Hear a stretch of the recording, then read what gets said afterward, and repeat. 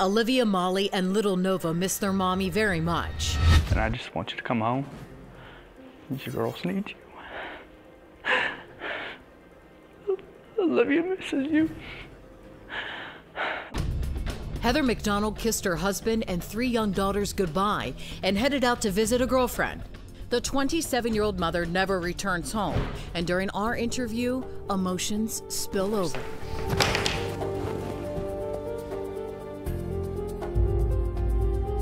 There is not a soul in the small, tight-knit town of Cartersville, Georgia, that believes Heather McDonald would simply walk away from her 3 young daughters and adoring husband, Stefan.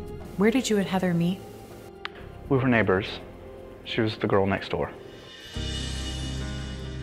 After years of innocent flirting with the cute, petite brunette across the street, Stefan says the two began dating, and before long, they were happily married with 3 adorable girls. Tell me about Heather. She's fun-loving, funny. She's a great mom. As far as your marriage, it was solid. We have good days, we had great days, we had bad days.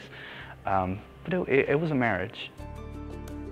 Stefan admits in the weeks leading up to Heather's mysterious disappearance, he couldn't help but notice a dark cloud brewing over his normally cheery wife.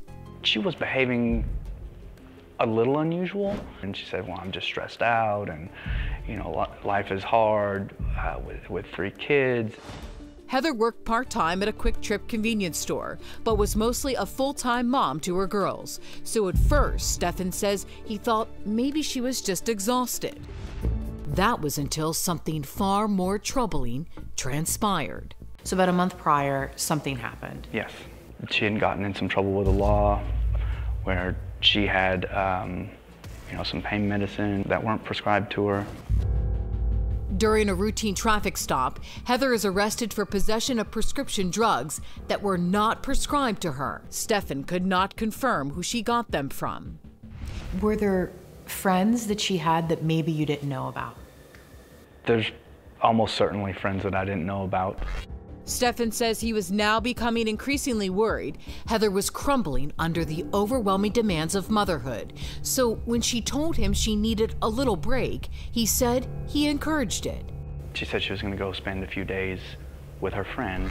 So on Saturday afternoon, Stefan says Heather loaded up a red Jeep Wrangler he'd rented for her and headed to a girlfriend's house in the town of Ackworth. Did she make it to the friend's house? I was under the impression that she was at this friend's house. The next morning, Stefan says he and Heather exchanged several text messages. Heather wanted to know what her girls were up to. I told her that we were going to clean house for a little bit and then go over to my friend's house to watch the Falcons game. Okay. At 11:58, I asked her what she was going to do, and there was... She doesn't get back to you. No reply. By Sunday evening, Stefan says he's actually angry with Heather for not returning any of his messages. I was a little heated because, you know, I've got all 3 girls and it's stressful, and so I vented a little bit in frustration via text, but still nothing was coming back to me. But by Monday, that anger is now grave concern. So Stefan tracks down the number of Heather's girlfriend. It's a call that still sends chills down his spine. She said that she wasn't there. She had not been spending time with her. So you think that she may have lied to you? She was definitely not where she told me she was going to be. Stefan discovers Heather is in the town of Ackworth, but she's staying at a different friend's house, a friend that raises some eyebrows. Was it another girlfriend? It was a guy friend. It was a guy friend. Nobody that she's had any kind of intimacy with or anything like that, just a friend. I have to ask this because people are going to say, well, why would she leave her 3 kids and her husband to go spend time at a regular friend's house? Do you have any explanation for that? Well, I mean, she was stressed out and she wanted to go kind of decompress. Exactly. Was Heather living a secret life behind her husband's back? Was she a young mom in crisis who willingly walked away from these little angels? Or was there something far more dangerous going on? The answer was about to be delivered right to Stefan's front door. I hear a knock at the door, and it's the stern, like, it's the police knock. And I answer the door, and a patrol officer had found her Jeep at a hotel. a hotel that had a reputation as a no-tell motel. So was Heather there with another man? I asked him if he had found my wife as well, and he said no. Lieutenant Mike Beckenkoffer says Cartersville police did find Heather's rented Jeep Wrangler in the parking lot. Her bags are inside, the door's wide open, and her keys are on the ground. You don't believe Heather left on her own accord? It's a suspicious situation. What was missing from the vehicle?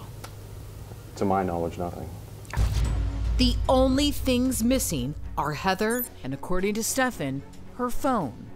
And all of her things are inside of it? Yes. And so there's just a lot of things not adding up. Cops look at every possible lead and person. They question Stefan and that mysterious man he says Heather was staying with in Ackworth. They both cooperate with police, but there is one thing they can't answer. Where's Heather? She was nowhere to be found.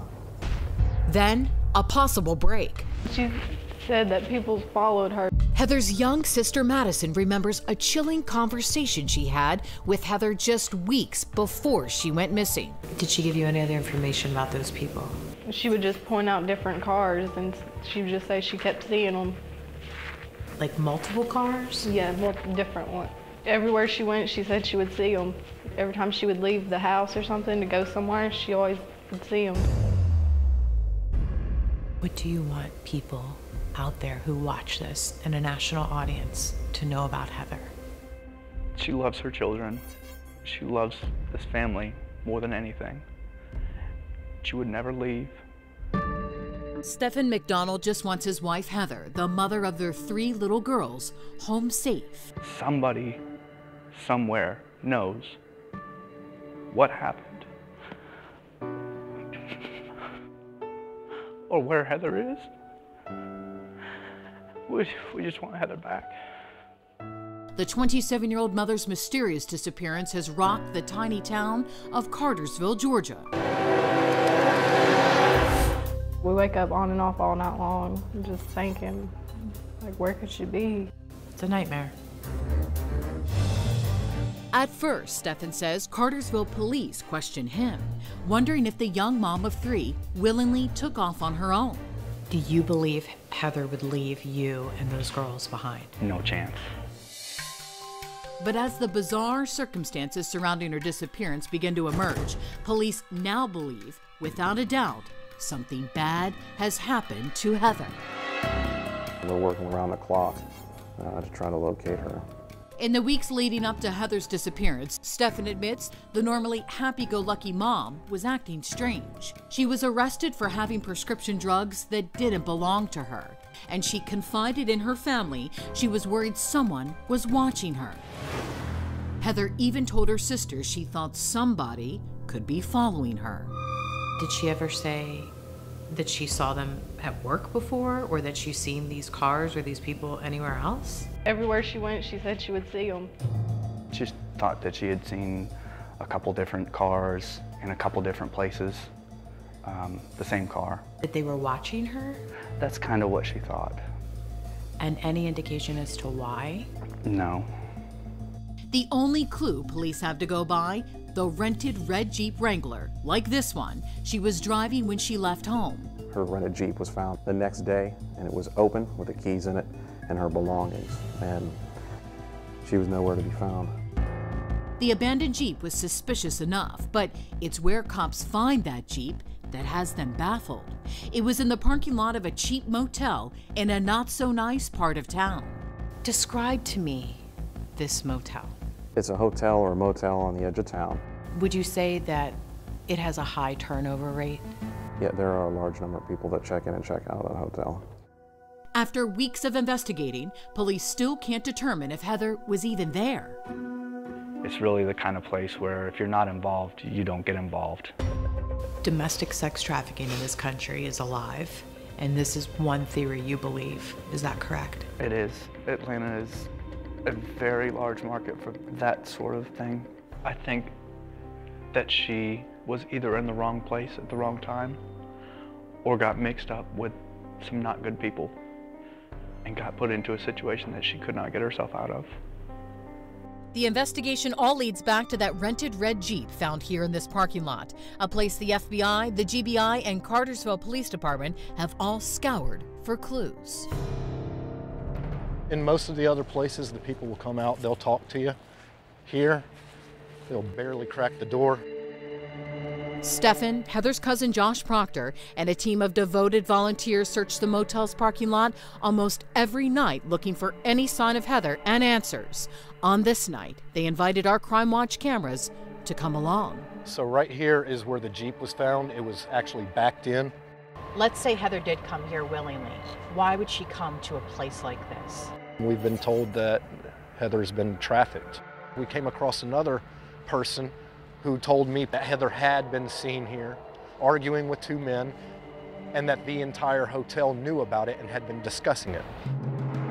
There are at least 3 security cameras aimed on the parking spot where Heather's Jeep was found. You see a camera right, see there in the corner? But the motel's manager confirms none of them work. I said those cameras working would be a lot of help to us. And he looked at me and he said, "There's no law that says my cameras have to work." We asked the motel's owner if we could take our cameras inside to look for guests who may remember seeing Heather, and he gives us the go-ahead. Come this way. My first impressions inside the halls of the motel. Why would she be here? There's an eerie isolation, and the halls are a maze. It's understandable how Heather could have been here, and other guests never saw her. Those cameras, they don't work. If those cameras would have been working, could have told investigators so much as to what happened that night. There are multiple exits leading out to the parking lot where Heather's Jeep was found. This is the back of the motel. It's not a place you want to be by yourself. We searched, but could not find a soul inside the motel willing to talk.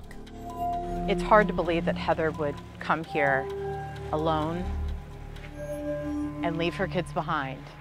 It's another night that Stefan goes home to his 3 little girls with no answers. Thank you guys for your good work. I'm going to pray us out of here, if that's okay. I ask you tonight, as the sun sets, that Heather's heart has not set. Sadly, those prayers will go unanswered. Just days after we left that motel in Cartersville, Georgia, Stefan gets the heartbreaking news that will forever change his life and the lives of those 3 little girls, Olivia, Molly, and Nova. Heather's body has been found. Cartersville police have yet to confirm how Heather died, saying only that she was found by hunters in a wooded area about 40 miles from home. But now, another shocking development. U.S. Marshals confirm this man, Richard Dale Hardin, a convicted child sex offender who spent 2 decades behind bars for enticing a minor, has been named an official person of interest in Heather's disappearance. So what's the connection? It's being reported that Hardin befriended Heather's parents at a church and even did some handiwork for Heather and Stefan around their house. The Cartersville Police Department, which is leading the investigation into Heather's disappearance, will not confirm or deny Hardin is being held in connection with the case.